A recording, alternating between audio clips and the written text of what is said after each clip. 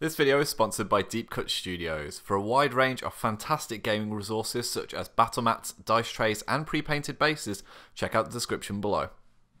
Hi guys, welcome back to TNG Productions. My name is Tom and we're back for another Citadel Contrast painting tutorial. And this time we're going to be going to Warhammer 40,000 and Space Marines, specifically the 13th Legion, the Ultramarines. And we're going to show you how to get a quick and easily replicatable paint job if you're someone like me who doesn't particularly love the painting side of the hobby and wants to get a quick kill team or army out just in time for that 9th edition drop. So, to begin with then, we are going to start with something a little bit different to most Space Marine tutorials. We're going to undercoat in Macragge Blue.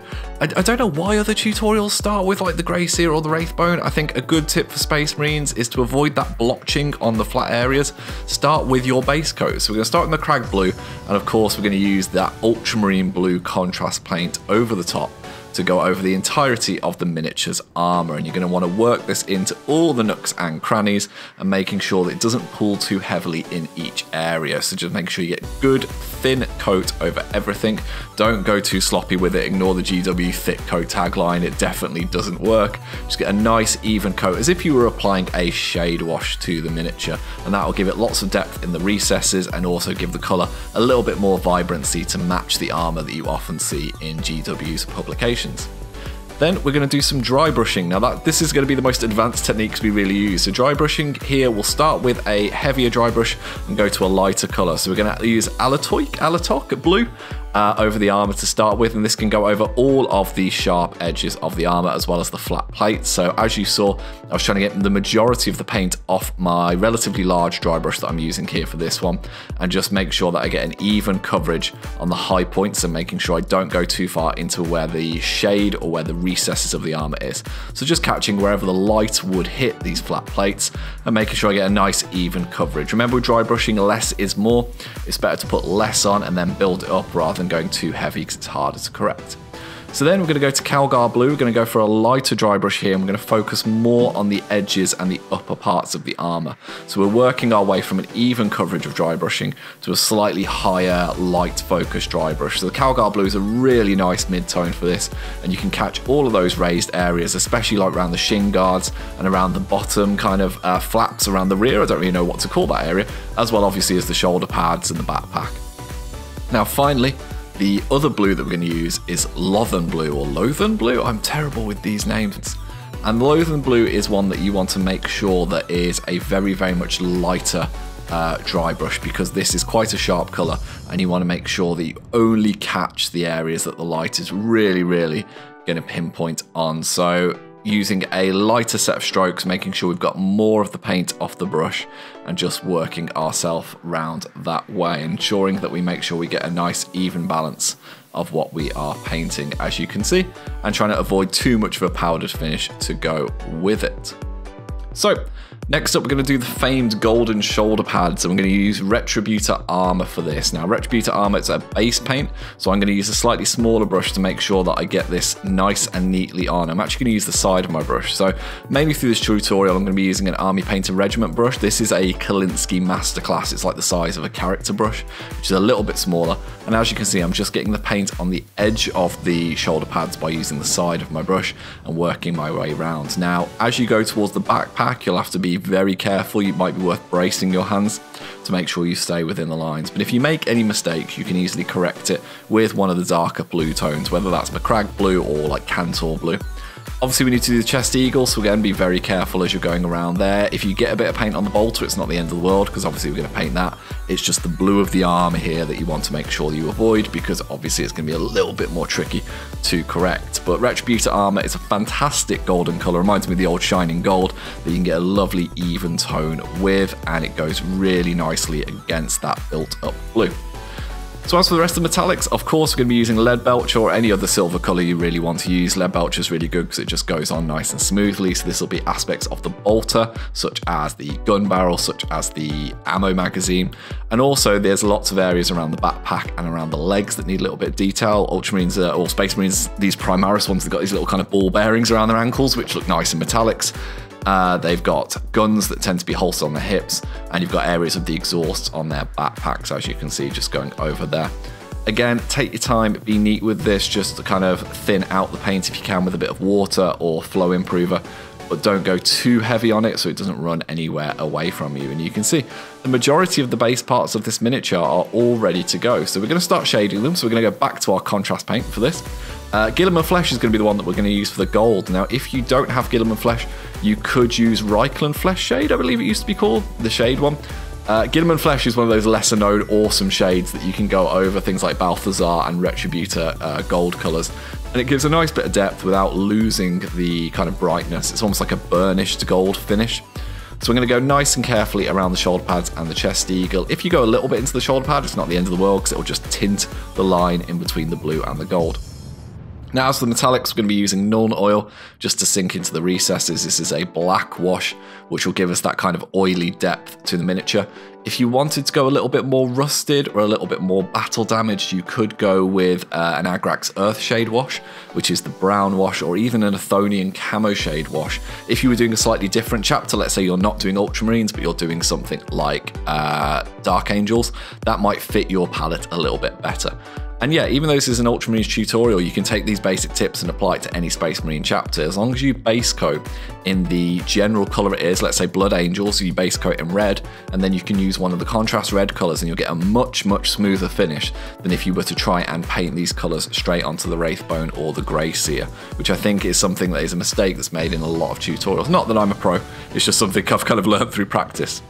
Now, an optional thing, let's say you've made an issue or an error with your highlighting and the blue does need a bit of tidying up, you can use Drakenhof Nightshade. Now, this is a blue wash from Citadel, and it's also really good for just creating a bit more definition between the pads. Let's say your blue contrast paint at the start hasn't quite sank into the recesses where you wanted it to, or you want a little bit more depth, you want that kind of cartoony pop.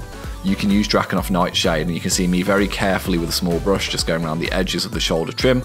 I go between the joints and around the knee area and the foot, and what this does, it just creates a bit more shadow and illusion of separation between these armor plates, and you can do as little as much as you can, but this is completely optional. As you can see, the effect isn't huge, but it's subtle enough to create that separation. Anyway, back to our contrast paints. Let's go to Black Templar, which is a fantastic, well-covering paint. This is going to go over all of the undersuit areas that are poking out, such as around the hips and the elbow joints and the knees. It's also going to go on the bolter. Now, the bolt gun, is it a bolt gun anymore with Primaris? Bolt rifle, maybe? You're probably going to want 2 coats just to get a nice, even coverage over the top of that blue, because obviously contrast paints let a little bit of the colour underneath shine through. You don't particularly want that for the bolter, you want that to be a nice matte black. So I would suggest maybe 2 coats. For the rest of it, like the knee areas and the bits of the backpack, you can probably just get away with 1 coat. Black Templar goes on very smoothly and has really good coverage. It's only really that bolter that'll probably need a little bit more depth. Now again, be very careful with Black Templar. Don't slop it on, because again, if it goes over that blue that you've worked so hard to preserve or over the gold, it's going to be a little bit more tricky to fix. So again, a smaller brush might help you with this, anything from a regiment downwards from the army painter range. And you can see, really nice coverage. So we're going to go back to Lead Belcher. I'm trying to keep the pool of paints as small as I can for this.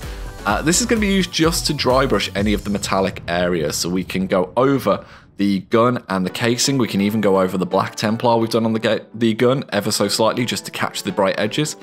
And we can also go over the silver areas and the golden areas that are elsewhere on the model, so specifically the shoulder pads. So I'm being very careful here, just to only catch the edges of the shoulder guards and the edges of the chest eagle, just to try and bring out a little bit more of that shine off that Guilliman kind of wash that's dulled it down. You can see it just picks up the edges where the light wouldn't naturally pick it up, but again, be very careful not to catch the blue.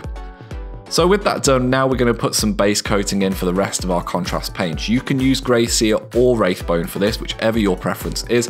I'm going to use Wraithbone just straight from the pot, and this is going to go on any purity seals, and this is also going to go on the holsters that are around these intercessors' waist. It can also be used to dot in the eyes, but again, be very careful with that. Now, for the majority of this, I did 2 coats. So for the holsters in particular, I did 1 coat, let it dry, and did a second one, because I want a nice smooth finish to make sure the contrasts do exactly what they do, where they kind of stretch over and sink into the recesses. I don't want any blotchiness underneath, because the contrast paints are somewhat translucent, and I don't particularly want that colour coming through, because otherwise that blotchiness will come through. So just take your time, especially around those eyes, be nice and careful. And just make sure you've got a nice even coverage. Any issues that you make here, you can kind of fix with the contrast, because you can go slightly outside the lines and their depth will kind of shade the recesses, but just try and be in the as you can. So onto the Purity Seal and the eyes. I'm going to use Flesh Tearers red. You could use Blood Angels red. If anyone's watched my Skaven video where I painted that, I kind of exalted Flesh Tearers red. It's my much preferred red over the Blood Angels one. It's a little bit too bright for me. So this is going to be for the eyes. This will give a nice glowing hint with the eyes, and also for the Purity Seal, which adds a bit of depth just to go in with that. And you can see our Space Marine is coming together. He's not too far away from being finished at this stage.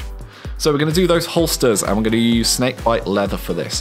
One thing about this paint I will say is make sure you go with a nice even coverage. Do not put it on too thick.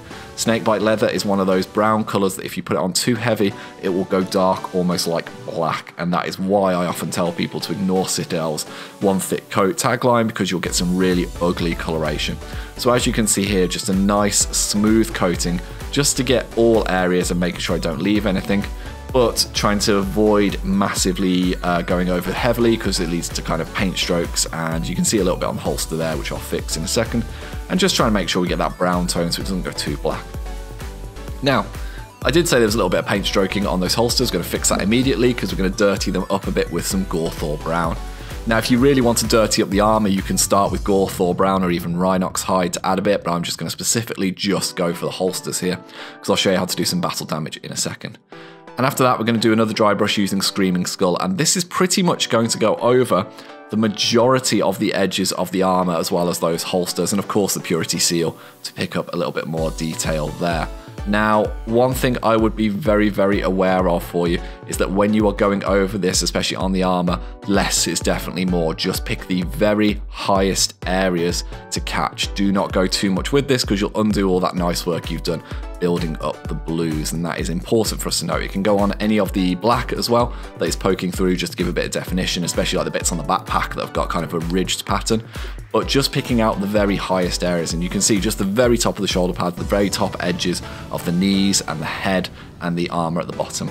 Now, if you want to copy the basing that I've got here, it's just Astrogranite with an Agrax Earthshade wash, and then a dry brush of Dawnstone and Screaming Skull, with the rim done with Steel Legion drab. And you can see our finished Marine, here he is, all done. Now, we've got one more thing that I can give you as an option, but you can see this is a relatively quick paint job. Might take you about an hour or two.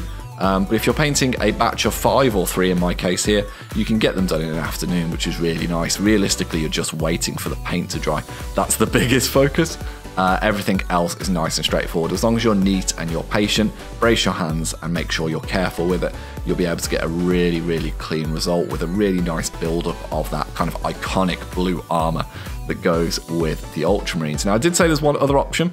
Let's say you wanted to dirty these guys up. These 3 Marines you can see here have had some scratches and battle damage added to their armor, and all I did with this was do a thin line of Rhinox hide, which is a dark brown, and then a even thinner line of Celestra grey to add that illusion of depth underneath it, and you can see little nicks and scratches. If you're trying this for the first time, pick a really inconspicuous part of the armor and build it up from there. And yeah, these guys have just had their transfers and a matte varnish put on. You can see really, really nice, clear finish. So hopefully that tutorial's been helpful for you. If you've got any questions, feel free to put them in the comments below. As always, I've been Tom from TNG Productions, and I will see you in the next one. Hi guys, thank you very much for watching our content. It means the world to us. If you'd like to see some more videos, they should be over here. And if you'd like to support our channel, keep these lights on. You can find links to our Patreon and merchandise in the description below. See you later.